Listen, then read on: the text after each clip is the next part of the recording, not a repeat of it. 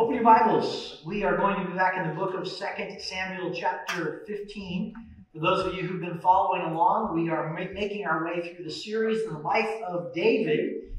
And last week was a big time. Last week was the time when David was confronted with his sin. He had sinned with adultery with Bathsheba and then killed her husband Uriah. And Nathan the prophet came to him and said, "You are the man. You are the guy that God has found out about." And we found out last week there were some consequences to David. He was forgiven, and yet on the other hand, there were some consequences that continued on in his life. One of the consequences was that David was told that the sword would be over his family. David had many sons, and chaos really is what ensued with his sons as a result of this whole thing.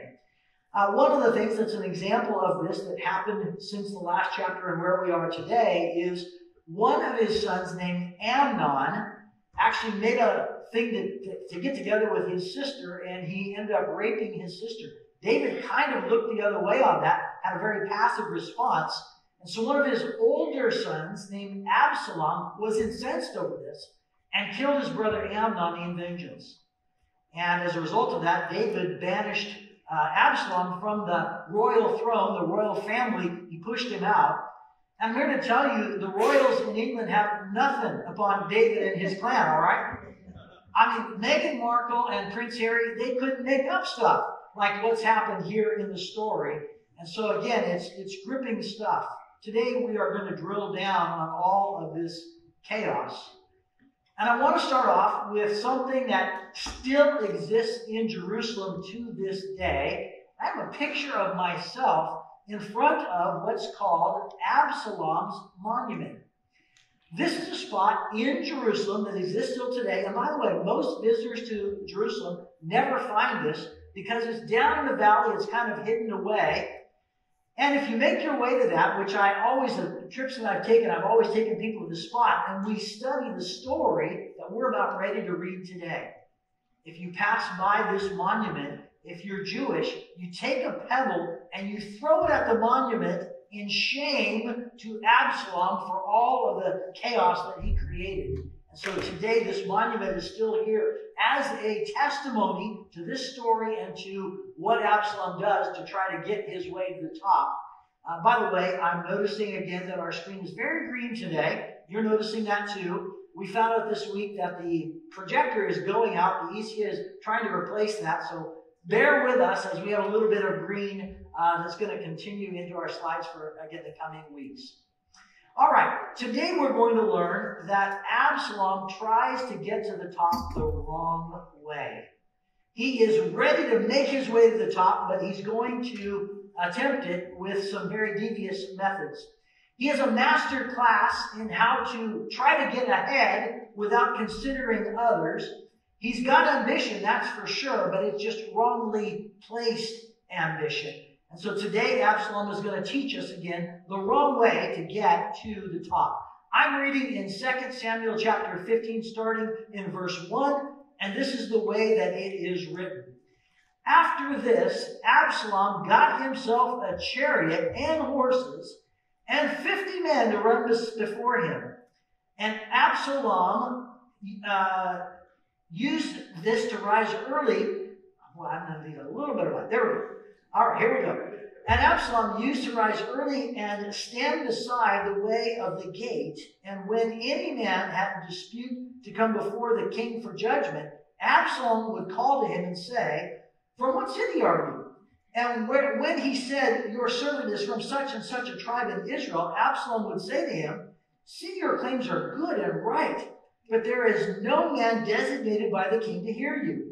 Then Absalom would say, "Oh, that I were judge in the land, then every man with a dispute or a cause might come to me, and I would give him justice." And whenever a man came near to pay homage to him, he would put out his hand and take hold of him and kiss him. Then Absalom did to all of Israel who came to the king for judgment. So Absalom stole the hearts of the men of Israel. And at the end of 4 years, Absalom said to the king, "Please let me go and pay my vow, which I vowed to the Lord in Hebron." For your servant vowed a vow, which I lived at Geshur in Aram, saying, if the Lord will indeed bring me back to Jerusalem, then I will offer worship to the Lord. The king said to him, go in peace. So he arose and went to Hebron, but Absalom sent secret messengers throughout all the tribes, saying, as soon as you hear the sound of the trumpet, then say Absalom is king in Hebron. With Absalom, 200 men from Jerusalem who were invited guests, and they went in their innocence and knew nothing. And while Absalom was offering the sacrifices, he sent for Ahithophel the Gileadite, David's counselor from his city Gilo, and the conspiracy grew strong, and the people with Absalom kept increasing. By the way, thank you for that light. I'm appreciating that. And a messenger to David came saying, the hearts of the men of Israel have gone after Absalom. Then David said to all his servants who were with him at Jerusalem, arise and let us flee, or else there will be no escape from us from Absalom. Go quickly, lest he overtake us quickly and bring down ruin on us and strike the city with the edge of the sword. And the king's servants said to the king, behold, your servants are ready to do whatever my lord the king decides. So the king went out, and all his household after him, and the king left 10 concubines to keep the house.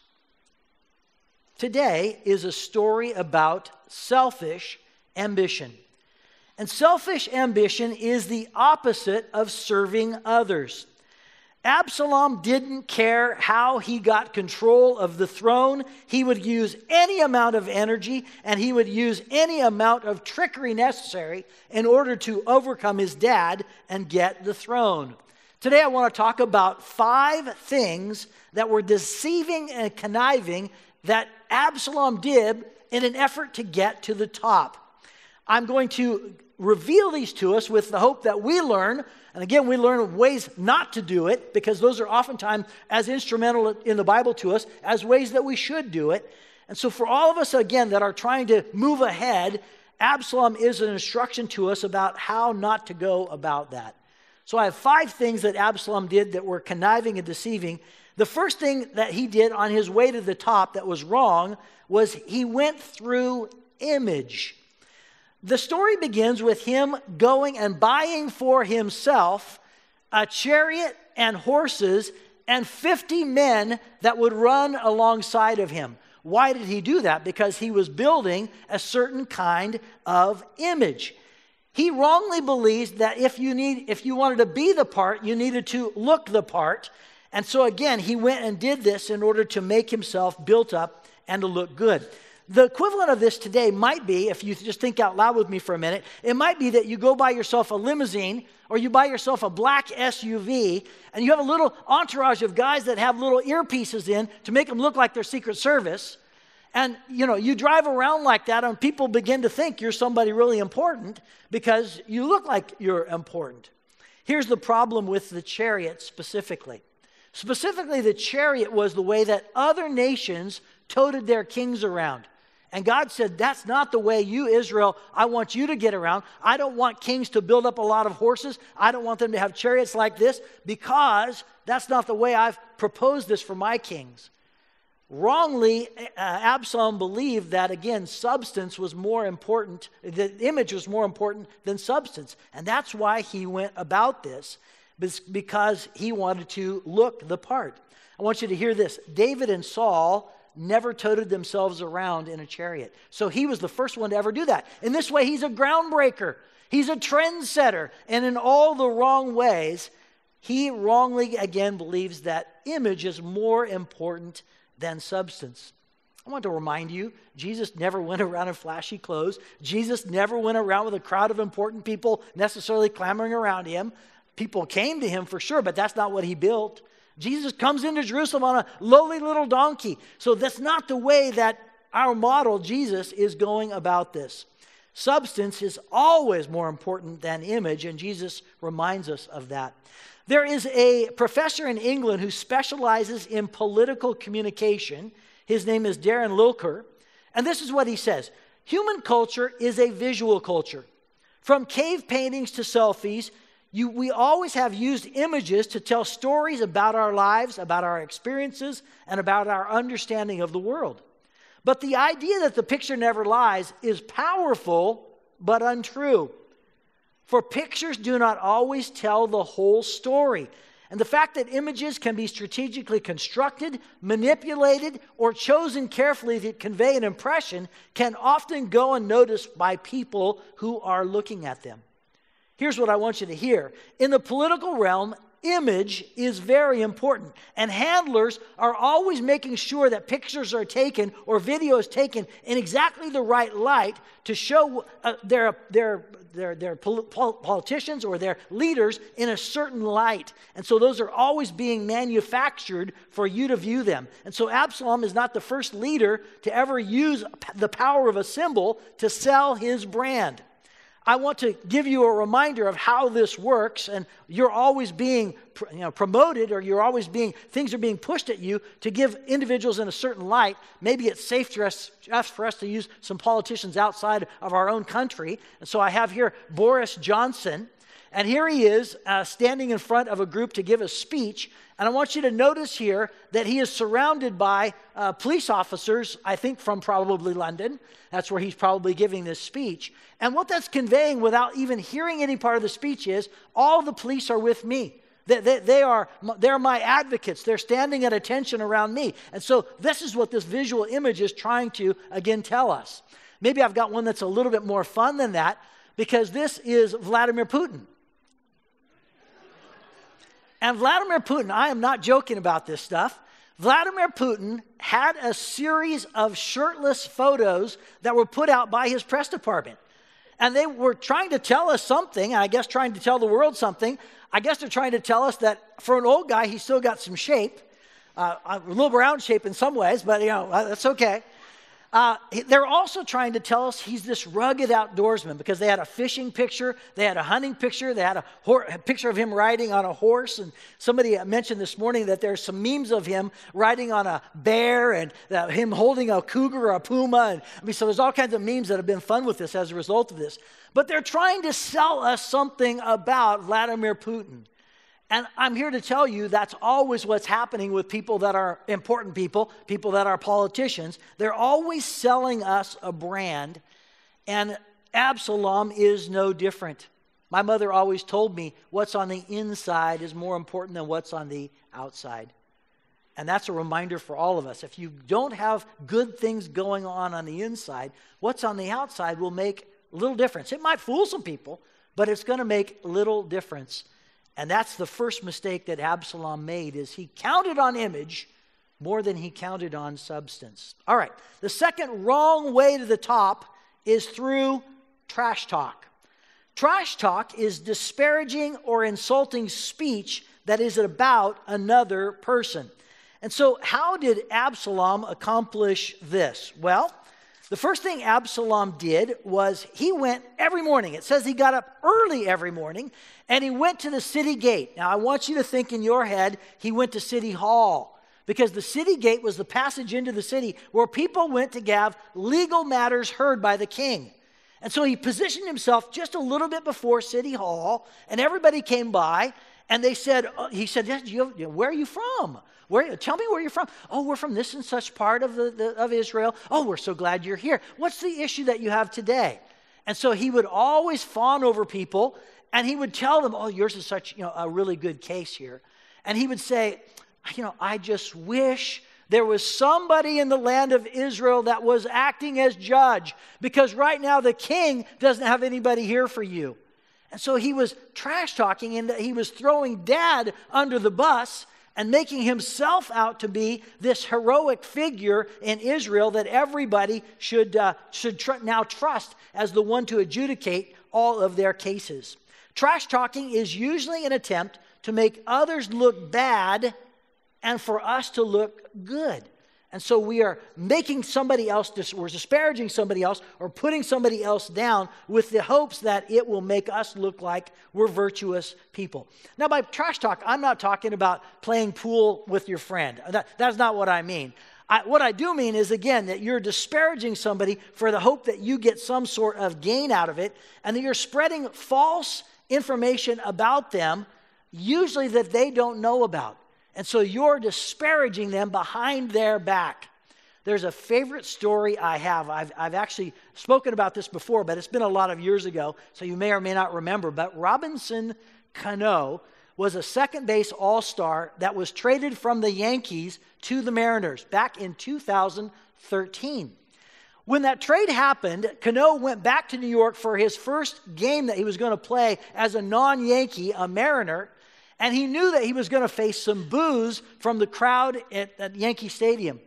And so, as only can happen with Jimmy Fallon welcomed Cano onto his show, and he said to Cano, let's do something special together on your way back into the city. And so they made a cutout of Robinson Cano, and they took it around the city. Here's that cutout. There were people that were encouraged to go to the cutout and to act like what they wanted to do with Cano when he came into Yankee Stadium. So what are you going to say to Robinson Cano when he comes back? How are you going to boo him? What they didn't realize is that Robinson Cano stood behind the cutout, and he was going to make his way out to the people as they were interacting. So they almost all started the same way. Down with you, Cano. You're not welcome anymore. Go back to the Mariners. Go back to Seattle. And so they had this big rant going on. They said one guy began shaking his hand and jeering, and all in one breath he said, "Boo, you suck." And then mid-sentence he said, "Hey, welcome back to New York." So it's one way when you see the person, in the flesh, and it's another way when you think you're saying something that they can't hear. And Absalom made it his specialty to trash talk Dad. Dad wasn't around. I can trash talk Dad, and I can steal the hearts of these people who think that he's not doing his job, and I'm doing it for him. Trash talking or putting other people down is never a way to the top. And a good thing for all of us is to always ask ourselves, if what I'm going to say about my friend, if I could say that, if they were standing right here, would that be safe to say? And if you can't say that, it's probably better not to offer that little opinion that you have at that moment. And so again, that's a good reminder to us. That's not a way to the top. The third wrong way to the top is through flattery. Notice two things that Absalom does here. First of all, he claims that all of the claims that you have are good and just. And so again, everybody that comes and has something that they want the king to hear, he says, "Oh, that's like the best case I've ever heard." Now, I want you to test this. If you've ever been around a court, is every case a great one? I don't think so. There are people that bring frivolous cases to the courts all the time, and they have twisted up motives all the time. And so again, there's a good proportion of people that don't have great cases, but that's not what came out of Absalom's mouth. Absalom's mouth came out, "This is the best case I've ever heard of." All in an attempt to flatter and bring those individuals along with him. There's one other thing that he did in this passage that I think is very instrumental, and that is that people came up to bow before him and give him homage. Now again, think England here for a minute for us. If you meet the king or the queen, you bow. And this was the ancient world. This is the way it worked. If there was a dignitary like this, they bowed. They came up to Absalom, who was trying to look the part. Remember, he had the entourage, and he had the chariot, and so they're ready to play their part. But then he reaches up to him and he says, "Oh, no. And he grabs him by the hand. He comes forward, embraces them, and hugs them and kisses him. "Oh, I'm just a man like you. I'm the law and justice candidate for the little man." And so that's the way he wanted to come off, is that he was just the one that was going to look out for them, but the whole time it was just a show. He had no idea of really the way he was going to support any of these individuals. He didn't really care for them. He just wanted to play the part. Flattery makes others feel good, but it doesn't promote what is right. Again, I have another example for us here, and it's from a favorite Christmas movie, The Christmas Story. And you remember Ralphie wants the Red Ryder BB gun. That's what he really wants above all other things for Christmas. And so he's trying to work every angle he can to get the Red Ryder BB gun. And he gets an idea in his head. The teacher has promoted that she wants everybody to have a creative writing assignment and to write what it is you want for Christmas. And so Ralphie thinks, this is my opportunity. I'm going to write in the paper that I want the Red Ryder BB gun, and then I'm going to do something special for the teacher. And so this is a picture of him going to the teacher, and what he brings to her is an enormous fruit basket. You can't really see it, but on the table are these little snow globes and oranges and these little gifts that kids brought to the teacher. And he brings this enormous gift to her with the hope that she will be complicit in saying it's a great idea to get the Red Ryder BB gun. Now, if you remember the story, he looks at the bottom of the paper a few days later as she finishes the exam and gives the scores. And at the bottom it says C+, and she writes there, you'll shoot your eye out. And you know, his mother keeps saying that. So he hates that, is the fact that now the teacher's in with his mom in that way. The way to the top is never again through flattery. Merely telling people what they want to hear is not the formula for your success or for theirs. And Absalom again gives a master class on how to go about doing flattery for your own ends. The fourth wrong way to the top is through what I'm calling power moves. And Absalom tells his father, you know, I've got to go back to Hebron in order to fulfill a vow. And he says, I made a vow to God that if he would bring me back to Jerusalem, then I would make an offering to him. So, Dad, I'm getting ready to go to Hebron, and I'm going to make an offering there. His dad goes, hey, sounds like a good thing to do. Who am I to hold you back from fulfilling a vow to God? Go to Hebron. Why did he want to go to Hebron? It wasn't for making an offering. It was to go to Hebron in order to declare himself king in that city, 20 miles away. It'd be very difficult to declare himself king right there in Jerusalem. Dad's here, but I can go 20 miles away and I can make this whole thing work. And so he went and he sent messengers throughout the countryside to say, when you hear the trumpets blast, then that's the point at which Absalom is king of Hebron. And he chose Hebron for another reason too. It's because that's the first place where Dad was ever coronated as king. And so it's got a kind of a kingly feel to it. And so he chooses that city very wisely. There's something else that he does that I think is actually brilliant, if not sinister. And what he does is he says, I made a tabulation of 200 of the most important men in Jerusalem, and I invited them to Hebron. Come to Hebron, have something good to eat, vacation with me. And all of them make their way to Hebron, and they are not suspect about what he's going to do at all. They don't know he's going to declare himself to be the king.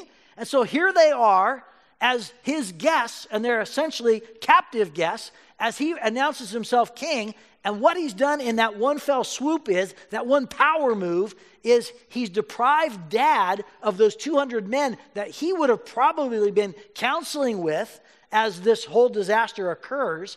And furthermore, it now appears that these 200 men have defected to Absalom. And so Dad is thinking, I think I just lost 200 really important people.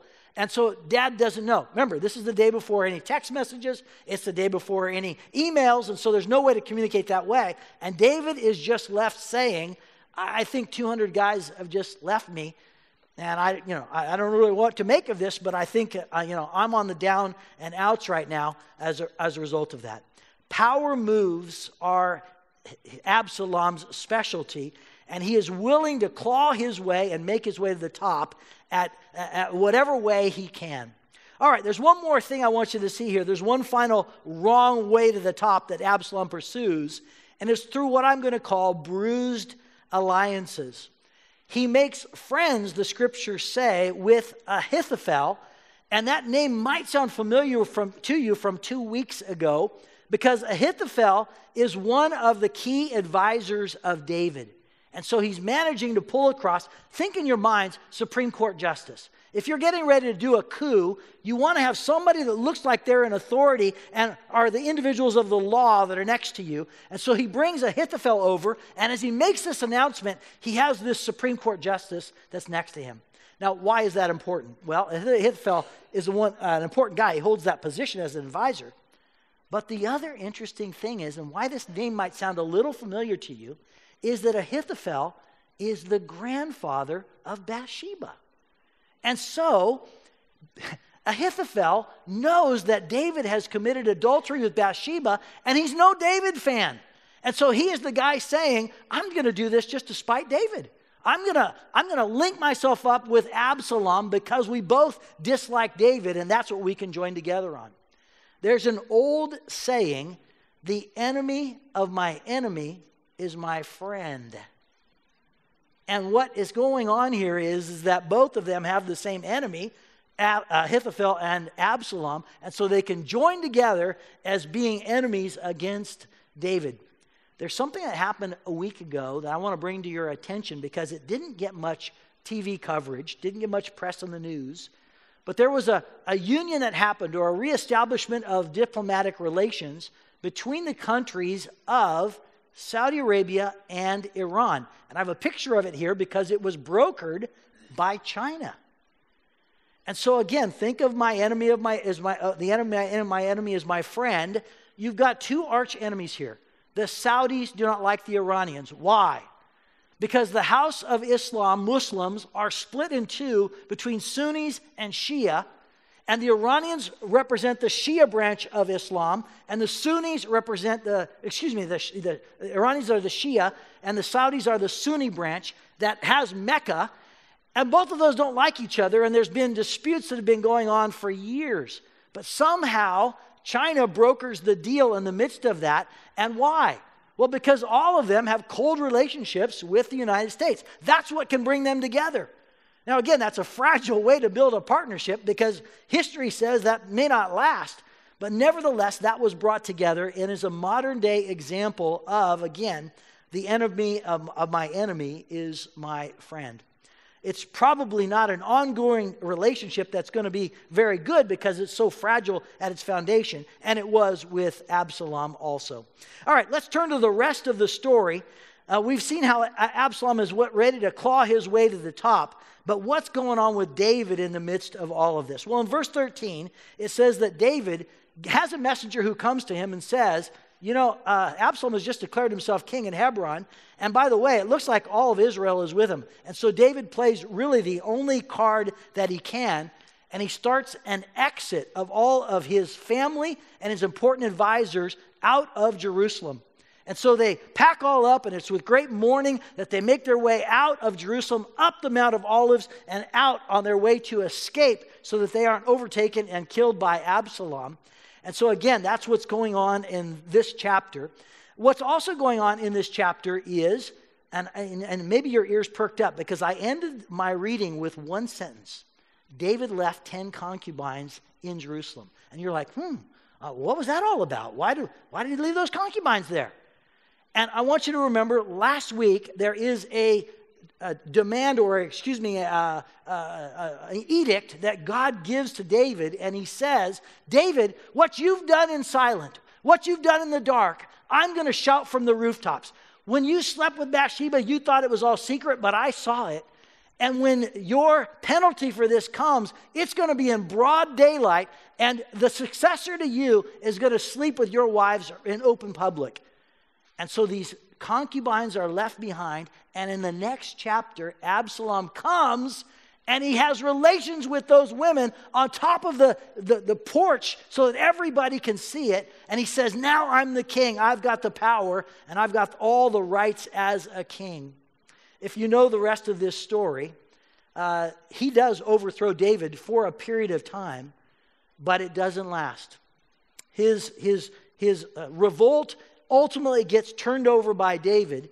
And it's interesting the way that Absalom dies. It's kind of comic, actually. Absalom goes out to battle, and he's riding along on his horse, and his big mop of hair gets stuck in the limbs of a tree. And you can imagine the horse keeps going, and here he is, whoop! He's just suspended in midair, and there's nothing he can do to get his hair out of this. And Joab, the commander of David, finds him and tosses 3 spears into him and kills him. And David is heartbroken over this because it's yet another son that's gone. But this is the end of Absalom. But here's what I really want you to hear today. Absalom is the outgrowth of David's disregard for God. I mean, we learned that last week. that David deserves this. David earned this from his actions. And really, Absalom is just an outgrowth of what has happened in David's own heart. God spared David, forgave David, but there were still repercussions for his life. Back to the meat of this story today, Absalom demonstrates the wrong way to the top. The top can never be more important and more self-centered to us, and that we would have calloused relationships with those that are around us. In God's eyes, this kind of ambition breaks justice, it breaks community, it brings disaster upon people, and indeed upon the one that goes about this. And of course, Jesus is our ultimate and highest example of how not to do this, because Jesus perfectly listens to the Father and is obedient to all that he hears the Father say. And so his relationship with the Father matches his listening with the Father. Selfish ambition never prospers, but humble obedience does. Using the story of Absalom as our reminder, ambition detached from God is always deadly. Ambition that's detached from God is always going to be deadly. And so the encouragement of this passage is to wait upon the Lord. It's to wait upon the Lord for our ultimate success. He even defines our success and then empowers our success. And that's what this passage is really all about, is waiting upon God. Let's pray. Lord, we come to you and thank you again for the power of your word, and you give us examples of how to live and how not to live. And today is one of those examples in which you're saying, beware of this. Beware of the sin of Absalom. And this is why people still to this day throw rocks at Absalom's monument, because they're saying that's not the way it's best to live life.